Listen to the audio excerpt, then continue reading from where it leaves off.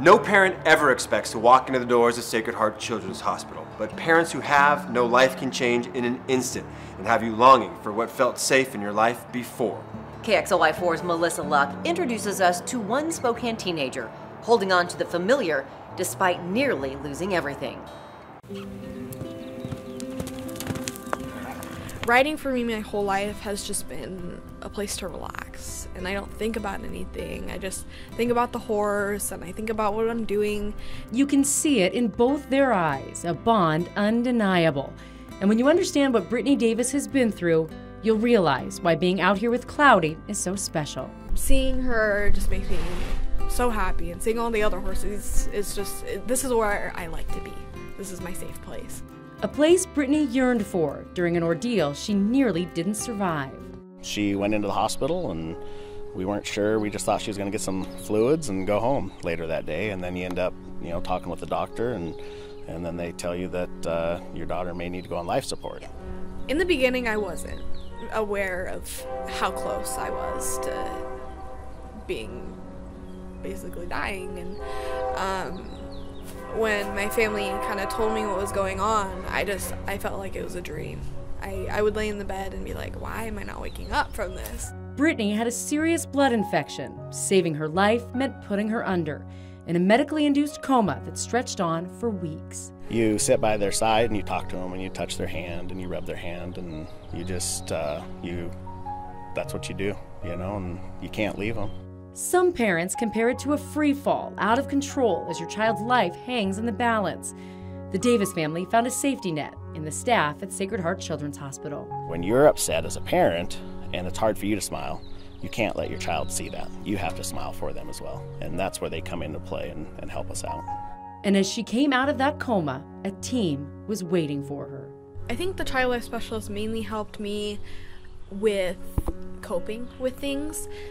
She would bring me headphones, she'd always offer coloring, things to read, just like simple things, just so you're not sitting there in bed like depressed and upset all the time. With their help, Brittany grew stronger, found something inside herself she never knew existed.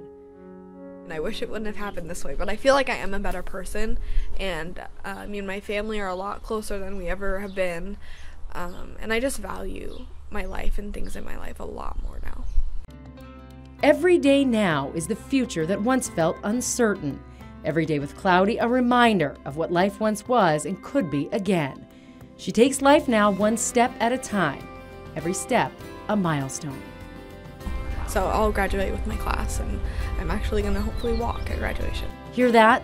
To walk with her Central Valley High School graduating class, celebrating 12 years of school and 5 months on the journey back to life.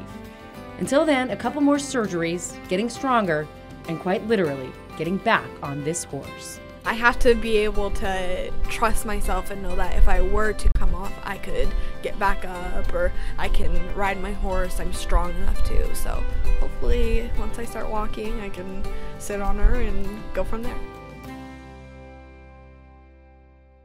Just like Brittany, Evan Clark's story has the same theme, life changing in the blink of an eye. The hockey player went to bed one night, never realizing the next morning, Sacred Heart Children's Hospital would be his home for over a month. It was all at once. Like, as a teenager, you'd think this could never happen to me, and bam, it does. Evan Clark loves being on the ice. No, just kind of show up and play hockey, It's nothing much to me. Average day, Last October, the 15-year-old Lakeside High School student and hockey goalie went to bed. And I wake up, have a tense stomach. We all thought it was the flu. Turns out it was much worse.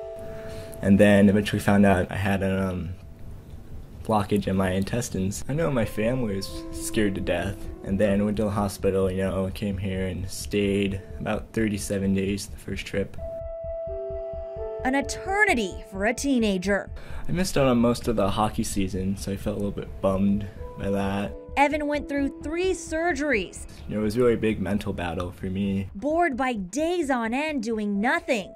But Sacred Heart has that covered. We offer jewelry making, creative writing, dance and movement, visual arts, music. Therapy programs for patients to help with the stresses and anxiety of being in a hospital. The Arts and Healing is a program that offers patients here at the hospital, in the Children's Hospital, the opportunity to get creative. Visits from pets. And what's your doggy's name? A new favorite, music mixing with Gonzaga graduate student Casey. I feel like I've been given so much and given so many opportunities that it's kind of the least I can do is give as much back as I can possibly can. There's even dancing with Judy. All these people volunteering their time to break up the monotony, to dull the pain for these young patients. For a segment of time, whether it be 5 minutes or 45 minutes, to take them away. For Evan, the advantage of age gave him a backstage pass to parts of the hospital many people never see. This hallway was fun too. Taking us down the halls he used to walk daily to build his strength. I really enjoyed the chapel. I thought that was like the coolest thing. And they say it's haunted. So that was really cool. With some help from above, Evan healed and he got back on the ice. And I got to play in 2 games. It was really, really awesome. Moved you and you feel the need to help, you can still give. Call the number on your screen now. You're making a miracle for these families and the others that will find themselves in the same situation. You can also go to kxly.com and click the link to make your donation. Some children receiving treatment at Sacred Heart were sick long before they were born, and after being brought into the world, their medical care will be lifelong. It's not something any family expects, which is why Sacred Heart has the Sunflower Program. It's designed to help families come up with a plan, connect them with resources, and give them support through this difficult time. For the Pierce family, that support has changed their son's life. Here's KXLY4's Alyssa Donovan with Tristan's story. Tristan Pierce is a fighter. I always saw him as being able to survive. His parents in his corner from the moment they knew he would be different. I went in for my routine ultrasound, and it was a very long ultrasound. They didn't tell me anything, and then the nurse called me up later that afternoon. The baby had hydrocephalus, or water on the brain, which can lead to other syndromes. The prognosis did not sound good. It was that maybe my child would survive to birth and then would be a vegetable.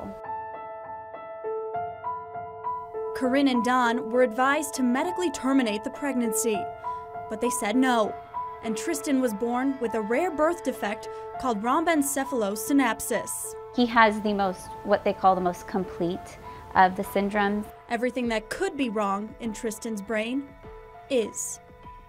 For several years, Tristan had few medical problems, but there were other battles. I have 3 daughters, Dawn has 2 daughters, so there's 5 sisters.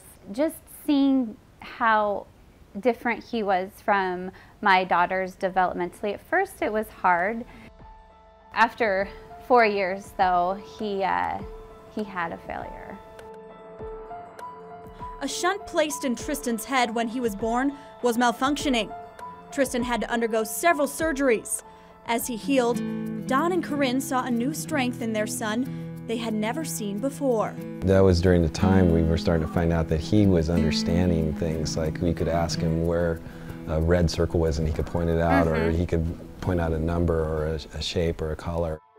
But then, disaster struck. I didn't actually have any fear of losing him or him not surviving up until this past year. It was a MRSA infection. Tristan was hospitalized in the pediatric intensive care unit. They have to externalize the shunt, and it has to be infection-free for a long time before they can actually put it back inside of him. He was put into an induced coma to keep him from pulling out the external shunt. It just hit me that he's a lot more fragile than he appears. His family realized this was a fight Tristan may not win. There was times where we didn't know if he was going to make it. But after 35 days, Tristan was sent home, healthier than ever.